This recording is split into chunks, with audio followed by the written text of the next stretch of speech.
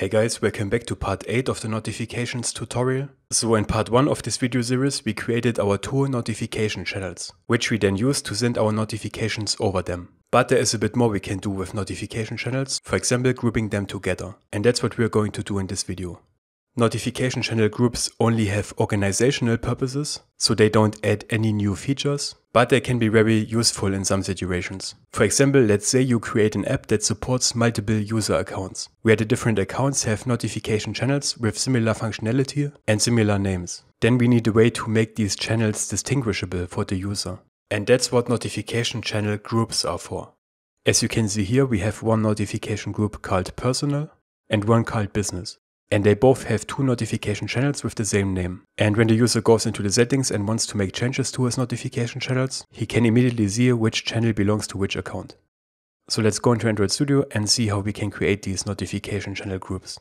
For this we go into our app class, where we created our notification channels in the first part. And this is the place where we also create our notification channel groups. For this let's create some more constants.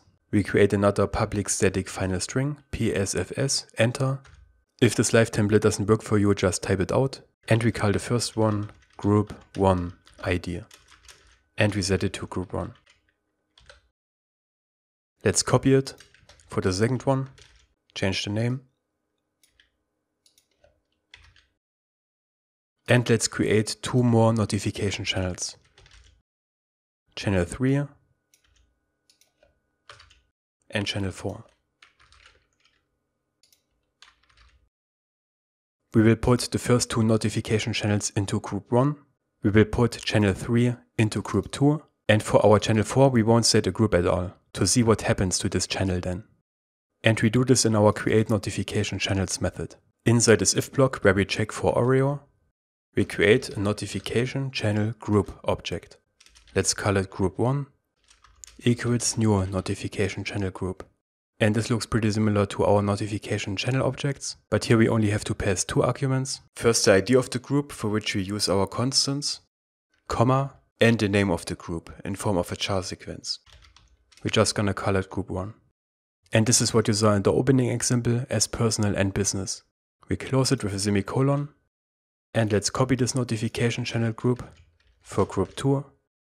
So we change the variable name to group 2, the ID, and the name.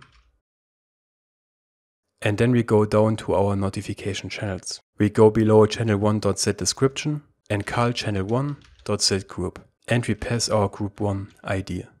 And now this notification channel will be put into group 1. And later we can't change this association anymore. So after we put it into a group, we can't decide to put it into another group instead. So if you are testing your app and you want to make changes to these groups, you have to uninstall and reinstall the app. Okay, and we put our channel 2 into group 1 as well. And then we copy our channel 1 and channel 2, paste it below for channel 3 and 4. So we change the variable name to channel 3. We pass channel 3 ID. We change the name to channel 3. And the description as well. We want to put it into a group 2. And we have to change this variable name here as well to 3. And the same for our channel 4. Variable name, channel ID, channel name, channel description. And we said that we don't want to put this into a group at all, but we have to change this to channel 4. Okay, and now at the bottom, below where we assign our manager variable, but before we create our notification channels, we have to create our groups with create notification channel group, where we pass our group 1, and then we do the same for group 2.